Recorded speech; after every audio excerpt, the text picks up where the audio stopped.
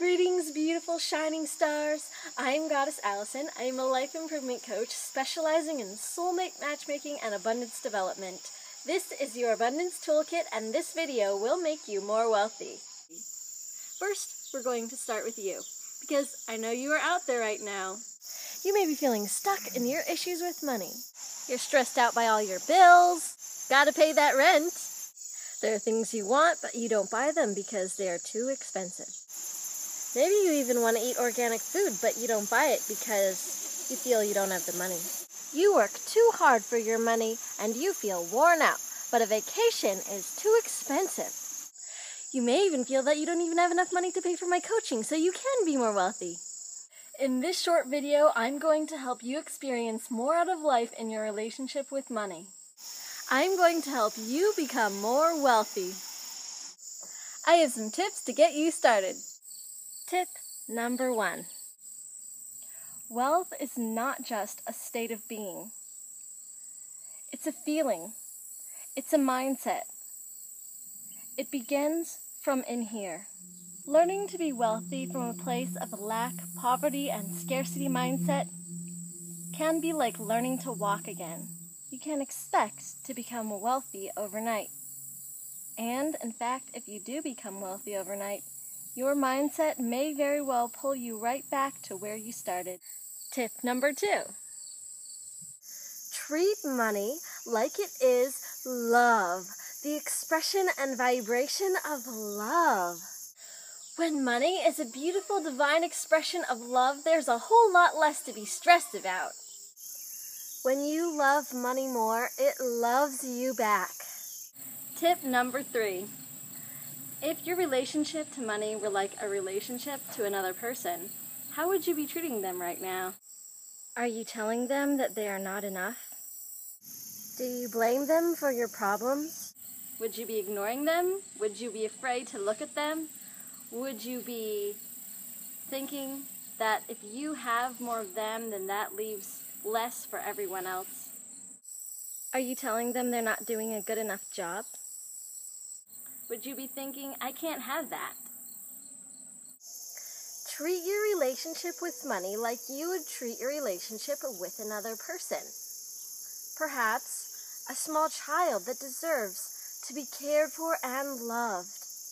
Or maybe your hottest soulmate lover. Tip number 4. What are your beliefs surrounding money? Some people believe that rich people must have taken, swindled, taken advantage of, or stolen from someone somewhere. Some believe that not everyone can be wealthy. Some people believe that money is somehow bad or evil. This comes from a place of lack, constriction, scarcity, and poverty before it does of love, abundance, and harmony. There is enough wealth and abundance for everyone. There is enough love to go around. Tip number 5. What are your feelings surrounding money? Do you worry about money a lot? What about when you shop? How's your attitude about spending? Do you get a strangling, constricting feeling when you make big purchases? When you go to buy something, do you pick it just because it's cheaper? Is your attitude about money, the more you spend, the less you have? Your beliefs and feelings about money and wealth will directly influence your ability to attain money and wealth. Tip number 6. Money has to do with survival skills. If your survival skills aren't being met and taken care of, you are spending a lot of energy worrying about those instead of doing whatever it is that you are divinely meant to do in your life for your highest and best life purpose. What would you do with your life if money was no obstacle? What would you do for the world? I hope the answer is not, I'd buy a bunch of stuff and sit on the couch like a lazy couch potato. Of course you'd want to be doing something with your life every day. Money is a sacred tool, a tool that magnifies your vibration into the world and leads to a life of comfort and ease. The more you spend, the more you create. See what happens to your money mindset when you start thinking about it this way. When I spend, I receive more in abundance, comfort, and wealth when I spend. When you pay someone, you are blessing them with your love, your essence, and your time. When I spend the beautiful, divine money that I have, it makes life better for everyone. Whatever you'd be doing with your life if money were no obstacle is probably what you should actually be doing. Tip number 7. Being grateful for the wealth and abundance you do have is very important. How are you grateful for what you do have? Awesome vehicles to get you from place to place. I like this one, it's electric. For what money buys you. Money buys cute, happy animals. How have you used money today? Money buys food. Next time you eat, thank yourself for getting paid. Tip number 8. You might be surprised to know that what you are wearing affects how you feel, which can affect how you feel about your own wealth and abundance. Are you wearing clothes that make you feel great, that people compliment you in? Are you wearing clothes that make you feel wealthy and abundant? Tip number 9. Declutter. The less you have in stuff dragging you down, the more you have in time and energy to focus on being abundant and wealthy. Tip number 10. Create the way nature creates. Nature doesn't struggle to blossom and grow. It creates a bountiful harvest. Abundance is your natural birthright. When you learn to create wealth and abundance like nature creates wealth and abundance, you will be more wealthy beyond your wildest dreams. Mint. Wealthy. What are some things that you can start doing right now to help you feel more wealthy?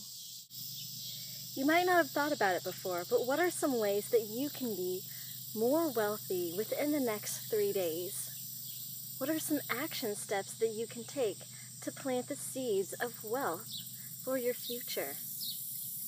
Becoming more wealthy can be like planting a garden. It may take some preparation at first, some work, but you've got to get out there and prepare the soil. Plant those seeds. Do it just right at the right time. And you can have a large, proliferous harvest.